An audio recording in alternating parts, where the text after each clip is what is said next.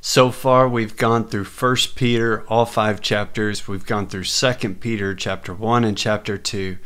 And today we come to the last statements that Peter will make while living on this earth. It's 2 Peter, chapter 3. So grab your Bible and let's jump in.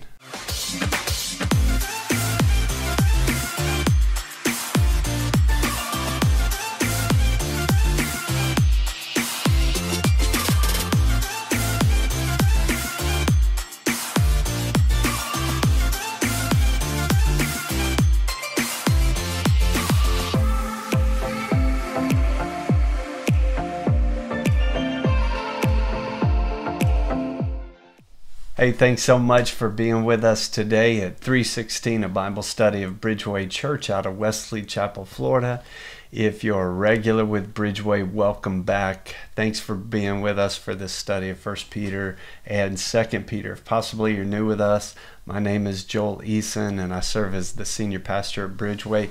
And we're thrilled to be connecting with you for this study. If you've missed the others, we'd love to have you listen back to our full study of 1 Peter, as well as the 2 chapters before this one of 2 Peter chapter 1 and chapter 2. And if these Bible studies are a blessing to you, we'd love to have you listen back to a variety of other studies. We've gone through all of Paul's letters, and I think they would be a help and a blessing to you. But today we are in 2 Peter chapter 3, and we're going to go ahead and just jump straight in 2 Peter chapter 3, verse 1.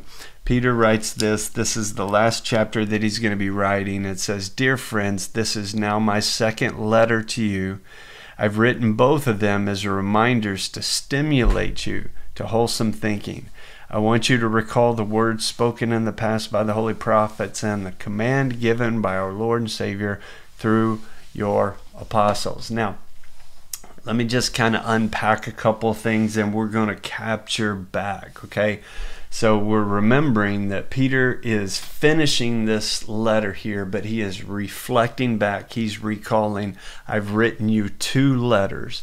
Now, if we grab a hold of 1 Peter chapter 1, he explained where he was writing. In 1 Peter, the first letter, chapter 1, he says who he's writing to. He's writing to Christians that were scattered, and they were scattered throughout Asia Minor, and they were suffering because of being scattered. Now, I'll show you just that map. We've done this every lesson so far, but you can see over in this red area defined as Bithynia and Pontus and Asia and Galatia and Cappadocia. So he identifies these in 1 Peter chapter 1. He is in Rome, he is imprisoned in Rome, and he is writing to scattered Christians. And the reason that's important for us is he knew what it was like to be scattered out of Jerusalem. We see that in the book of Acts. He knows what it was like to be a persecuted church in Antioch or in the pursuit up there. We read in the book of Acts about his time in Caesarea.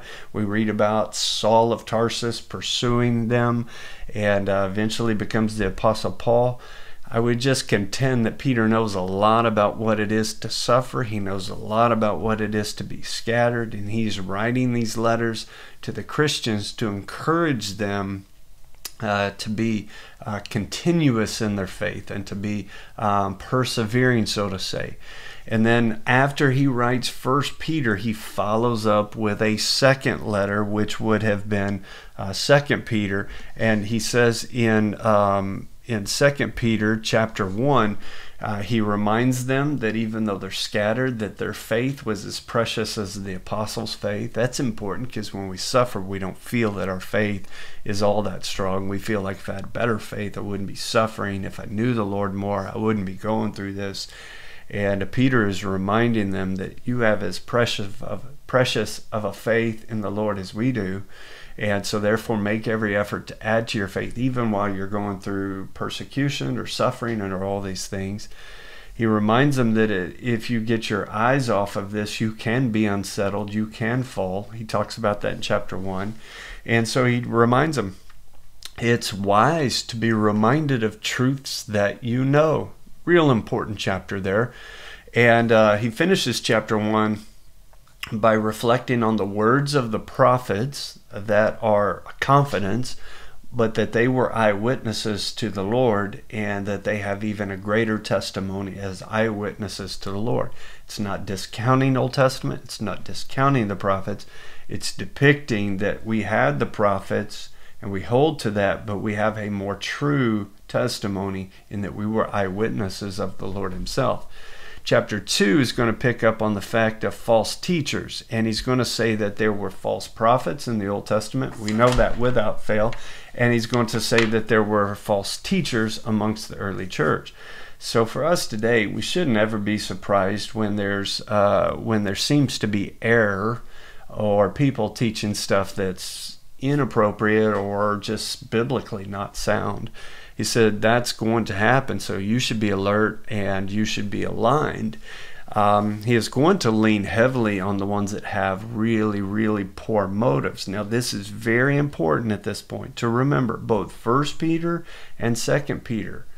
When we looked at those towns that they were sent to, they were sent not to one particular congregation and not to one particular person. They were sent to the region, so they were open letters.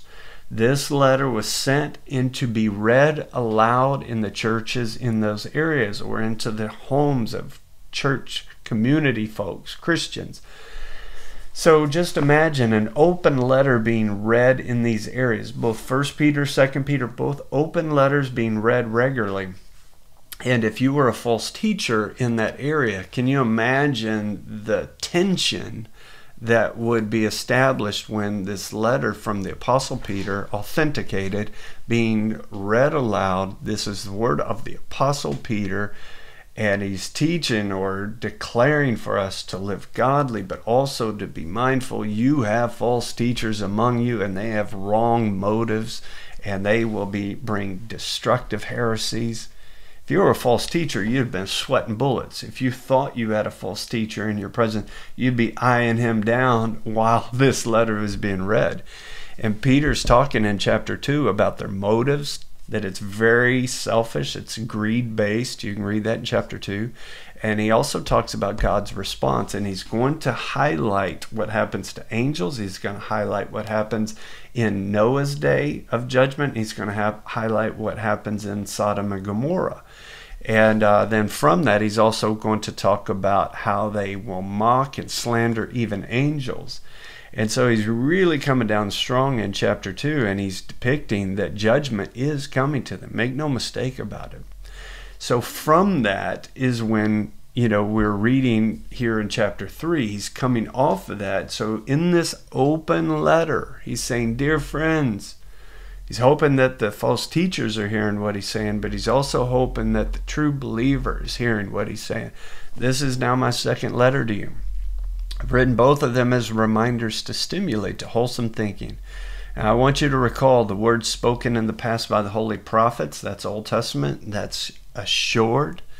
And the command given by our Lord and Savior through your apostles. So he is trying to remind them to be anchored to these things. Now, one of the things that false teachers and deceivers would often come in and try and trick the church. This happens with Thessalonica, with Paul's influence in the church in Thessalonica, is that false teachers will come in and say, okay, so where is the Lord? Y'all are talking about him coming back.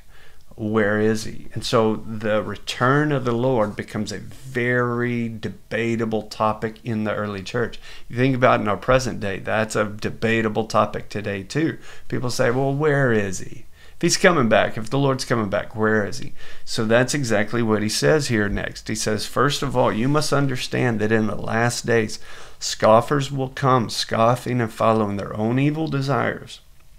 Make no mistake, they are following their own evil preferences and perceptions.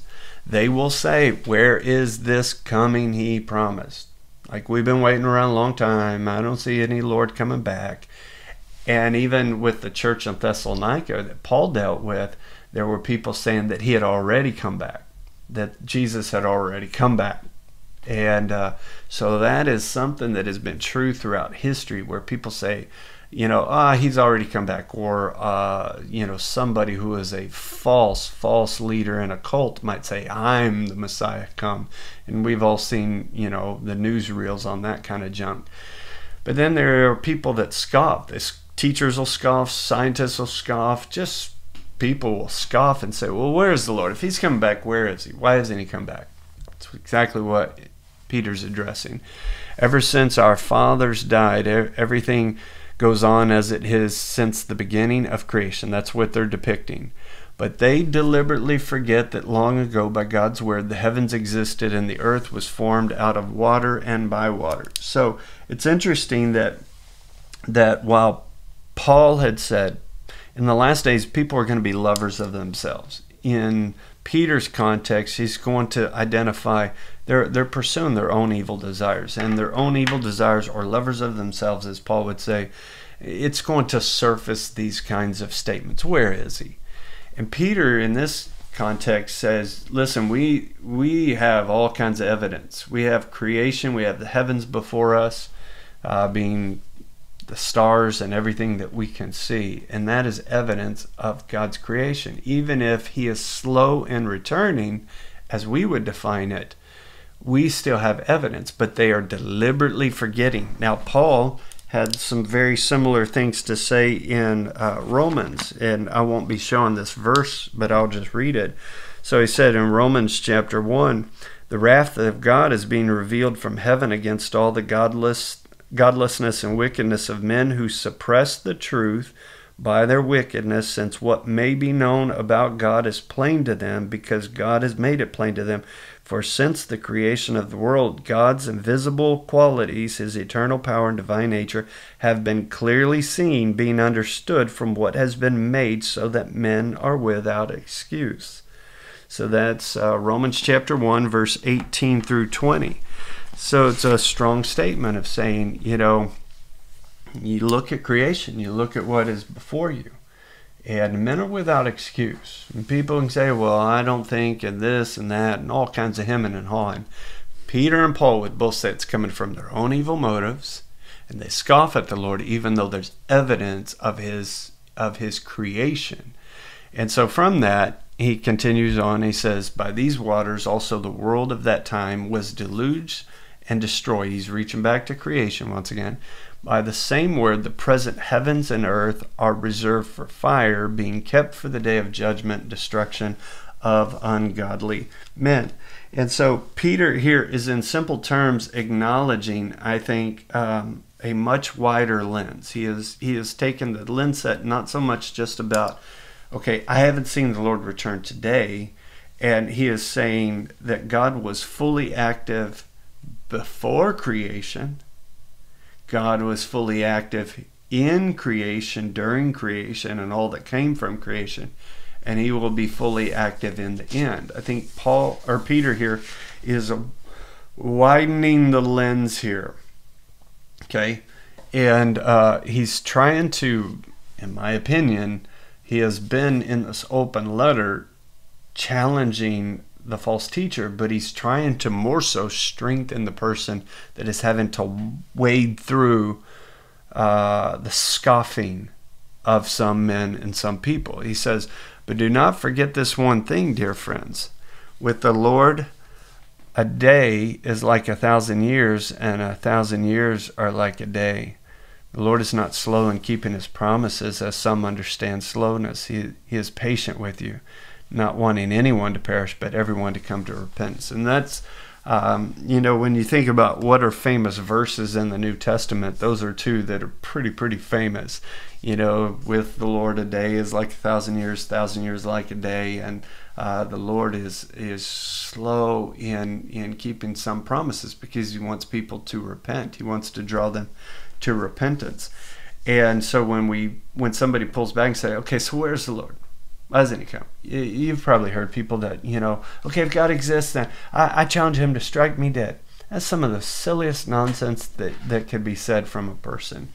That is a complete abdication of anything that is of the nature of God and how God responds. It is so silly to say stuff like that. But here, there's something important for you and me about God in the nature of this line, a day is like 1,000 years, 1,000 years like a day. This should not be defined as an exact equation of time. What is being pushed here is that God is not confined to linear time like we are confined to linear time. So he is as close to one day as he is to 1,000 years. He is as close to 1,000 years as he is to a day. And while we can't process that outside of a linear scope, he is not confined to that in the slightest. Now, I'm going to read you a set of quotes, but it is a great line by Charles Spurgeon, speaker of old, a very famous preacher. But he said, all time is equally present with God. So a day is as present to God, and God is as present to a day as he is to 1,000 years. Something that will happen in 1,000 years or something that happened 1,000 years ago is as close to God, is as present with God as right now. That kind of blows our mind because we think in linear time. But listen to the set of statements that were made when Spurgeon said this. So he said, we remark that all time is equally present with God. When we know that an event is to transpire today, it appears very near to us. But when we know that it will not occur until 1,000 years have elapsed, we think nothing of it. We feel that we shall have gone to our graves long before that era, and therefore the event does not strike us as having any connection with ourselves. Now, it is not so with God. All things are equally near and present to his view. The distance of 1,000 years before the occurrence of an event is no more to him than it would be the interval of one day. With God, indeed, there is neither past, present, nor future. He takes for his name, I am. It is an astonishing and deep kind of understanding of things. Now, consider that for a moment. So consider that all time is equally present with God. That makes grace and that makes sin all the more poignant. Like when we think about sin, and sin can be something that is in someone's past, and they did something 20 years ago, and they can feel guilty the day of, but 20 years from now, maybe they don't feel guilty by it, and they feel, it's 20 years ago. I mean, we have laws in this land that allow for a certain period of time, But with God, even if 1,000 years passed, he is as present to it as when it first occurred. And the same thing pertaining to grace. Sometimes we receive grace, we're the recipients, we say yes to the Lord, what the Holy Spirit leads us to, and there's just a flood of grace in our lives. But then down the road, we lose our cool, lose our thoughts, we do things, say something, whatever, and we start beating ourselves up, and we think somehow we've expired the grace. Like, well, so much time has passed. With God's way of timing, you're as close to it as the first moment. So it's a real interesting way of thinking. So we go back to that verse and we say, you can understand why it would say he is patient with you, not wanting anyone to perish, but everyone to come to repentance. If you were to give somebody 1,000 years waiting for them to turn, you would say, well, that's way too long. Would you give them 1 minute, 1 moment? We'd say, yes, God's as close to the 1 moment as he is to the 1,000 years, and vice versa. It's a really powerful statement.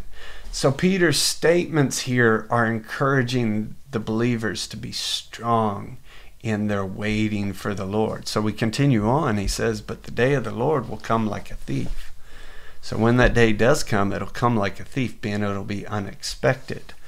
And he says, the heavens will disappear with a roar, the elements will be destroyed by fire, and the earth and everything in it will be laid bare.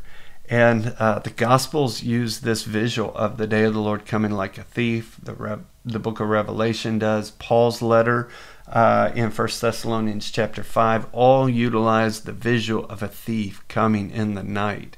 And it's not so much about the thief, it's about in the night without warning. Jesus gives the parable of the It's called the parable of the 10 virgins. 5 are ready and 5 aren't. 5 are waiting and ready. 5 have fallen asleep, don't have oil in their lamps. And the depiction is to be ready for the Lord. And so all of this is going to be pointing into how they live. Peter's push is to live in such a way that you're ready for the Lord, that you're honoring to the Lord. So he says here in the next statements, since everything will be destroyed in this way, what kind of people ought you to be? You ought to live holy and godly lives. As you look forward to the day of God and speed its coming, that day will bring about the destruction of the heavens by fire, and the elements will melt in heat. So it's a very strong statement. I do think in a context that Peter's grabbing back to some of Jesus' own words, in my opinion. So Peter was witness to Jesus' teachings on things like obedience and life and the kingdom of God and a variety of things. But he was also witness to Jesus' teaching on end times. And Jesus had a number of things to teach and say about end times. I'll read just one section. This comes out of Matthew chapter 13. And he says in verse 36, then he left the crowd, being Jesus, and went into the house. His disciples came to him and said, explain to us the parable of the weeds in the field. And I'll let you read for it. The parable is very simple. But it says, he answered, the one who sowed the good seed is the Son of Man.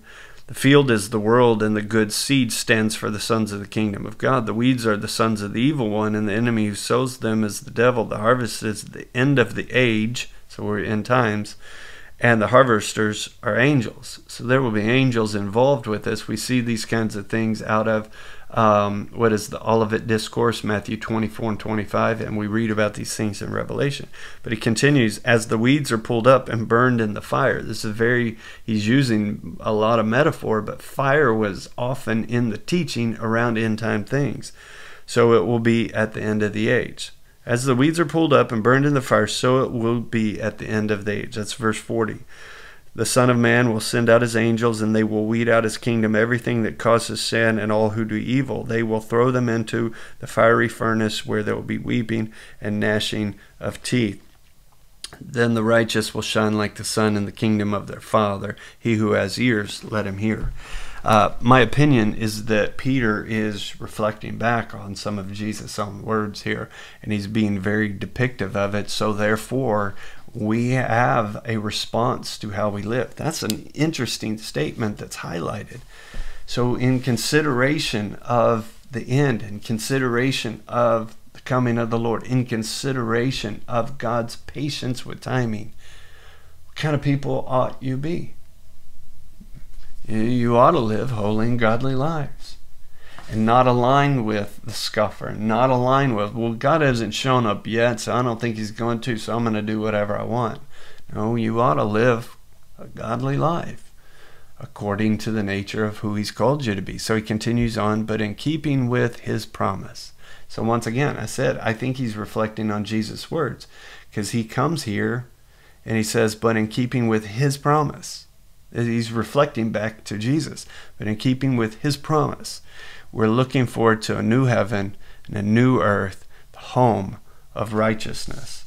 And so this is a powerful statement. And it's here, as he's starting to wind down this letter, not the chapter, but the letter. He then turns this open letter back to the focus. And those are his friends. Those are believers, people that have a precious faith. He says, so then, dear friends, since you're looking forward to this, make every effort to be found spotless, blameless, and at peace with him. And so it's a real beautiful statement. Now, he does something here that is really intriguing to me. He's going to take a couple of final swipes at the false teachers, but he's going to say something that I think could be, maybe should be, encouraging for a lot of us. And I'll pose the question to you after we read it. He says, bear in mind that our Lord's patience means salvation. Just as our dear brother Paul also wrote you with the wisdom that God gave him. So he knows that Paul had written to Galatia. Paul has written to a number of places, right? He writes the same way in all his letters, speaking in them of these matters. His letters contain some things that are hard to understand, which ignorant and unstable people distort. So he takes another swipe at the false teachers, that they're ignorant and unstable, as they do the other scriptures to their own destruction. But I'm interested in that one part that's highlighted on your screen there. His letters contain some things that are hard to understand. Let me ask you honestly. You can show your hand because nobody's seeing you, right? Are there ever times that you read the scriptures, you read something Paul wrote, or you read something that Jesus said, or you read something out of the scriptures and you're like, that's hard to understand. I don't fully get it. Like, I'm trying to, but I don't fully get it. Peter said of Paul's letters, his letters contain some things that are hard to understand. And Peter is defined as the guy that was the father of the early church. You know, some people say he was the first pope. You know, so if you struggle with understanding some of the scriptures, don't beat yourself up. The Holy Spirit's the one who inspired men to write and gave inspiration to what was to be written. But some of that is difficult to understand at times, and the Holy Spirit leads us and guides us and teaches us. But I just find a comfort out of that. If you don't feel like you're a great Bible scholar, don't beat yourself up by it. Still go back to the simple things of, I'm going to love the Lord, I'm going to try and love other people, and I'm going to try and live my life in a way that's honoring to Him. So we're landing here with the last statements. He says, therefore, dear friends, since you already know this, be on your guard so that you may not be carried away by the error of lawless men and fall from your secure position, but grow in the grace and knowledge of our Lord and Savior Jesus Christ. To Him be the glory both now and forever. Amen. And it's with that Peter's letter concludes. It says, be on your guard,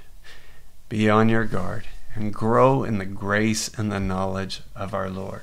Now, I want to leave you with one last thing, okay? And to do so, I'm going to come back to 2 Peter chapter 1. And something that he said from the very beginning that I think is very important out of all that he wrote in 1 Peter and 2 Peter. He wrote this. He said, I will always remind you of these things, even though you know them, and are firmly established in the truth you now have. And he says, I think it's right to refresh your memory as long as I live in the tent of this body. So he's talking about as long as I'm alive in this body. Because I know that I'll soon put it aside.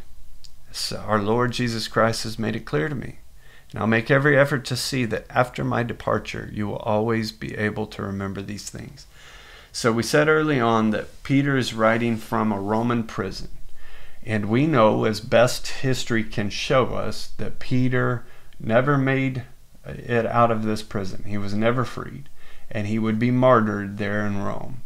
And so the day that he would depart and leave this body, leave this tent, was very soon.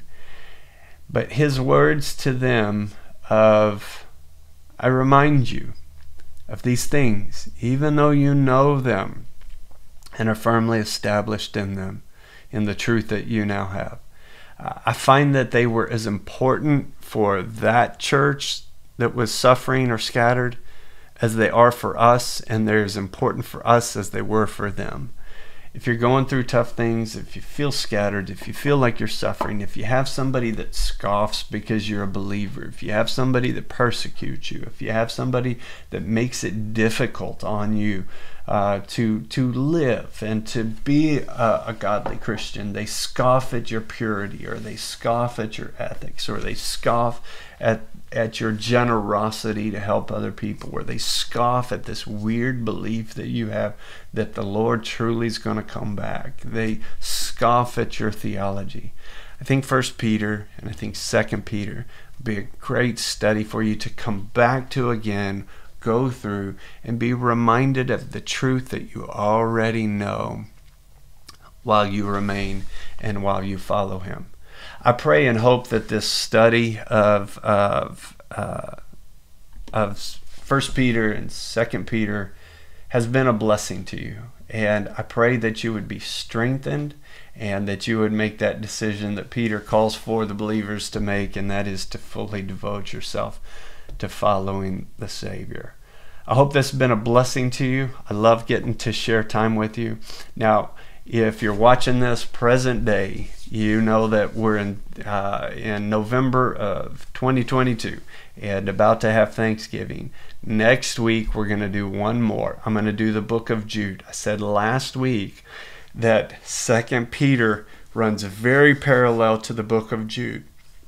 So I'm going to do a quick study next week on the book of Jude, and then that'll conclude our study in 316 for 2022, and we'll be coming back in 2023 with a whole new set of studies. So I hope to see you next week, and with that said, God bless you, and we'll see you very soon.